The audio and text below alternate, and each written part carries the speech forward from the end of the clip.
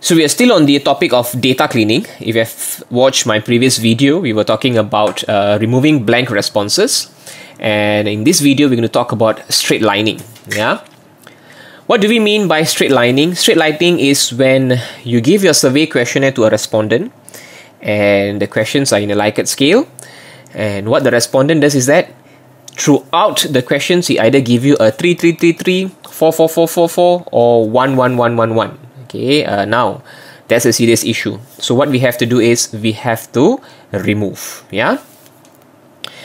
So that's a way to do it. Yeah, and we can do it using Microsoft Excel. In order for us to determine straight lining, we're going to use standard deviation.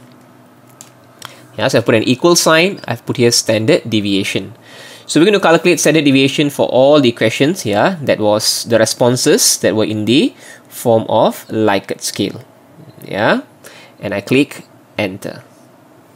So you see what Microsoft Excel has done is that they have calculated the standard deviation. So I want the standard deviation for all. Yeah, so just at the square box here, I've double tapped. Now what happens is that, okay, if the value of standard deviation is 0, it means that, okay, that particular respondent has given you same responses throughout all the items. Okay, so we need to determine. So what we do is that, how do we determine? Yeah, let me enlarge for you. We select this column. Yeah, the entire column here. I would go to, again, sort. This time I'll pick up sort smallest to largest. Yeah. Sort. So can you see Microsoft Excel has already sorted out for me. So can you see the first 4 responses? Okay, the standard deviation is 0. So what does this 0 indicates? Can you see all the items, yeah, that the respondent has answered are all same? This is what we call straight lining. Yeah. So what I have to do is I need to remove the first 4 responses. So I will click here, delete. So once I've deleted, so I've cleaned my data to an extent. Yeah, so I can actually remove this part here, which is the straight lining. We don't need it anymore. You can delete. Yeah, and now we want to rearrange back. Can you see all the IDs now? They are not arranged. I can actually rearrange back the ID. Again, I can go to sort here. Yeah. Sorry, you can go to sort. Okay, from smallest to largest.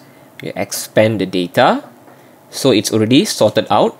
But what happens is that, yeah, in between just now, we have deleted some response. Okay, so therefore, the items here, okay, the ID here might not be in a, what we call this, appropriate order. Yeah, okay, some of the IDs might be missing.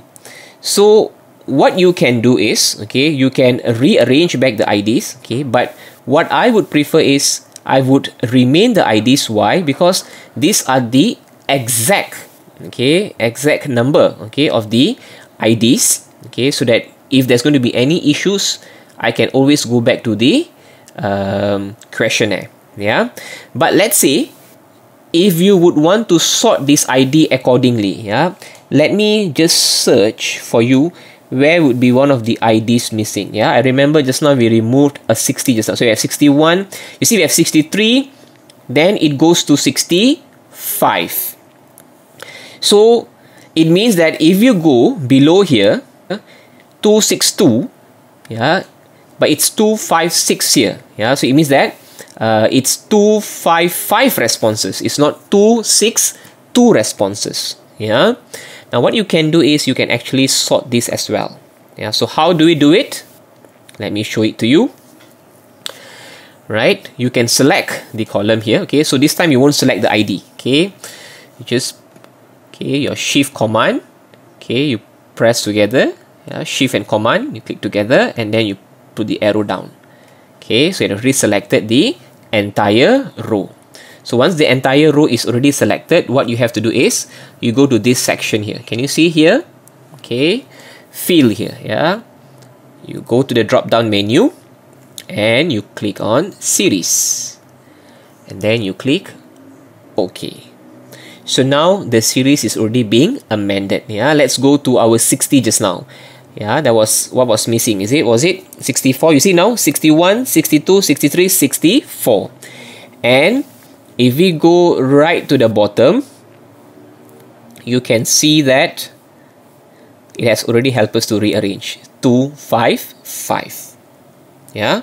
So what you should do next, okay, once your data is already cleaned, you've already selected the entire data here.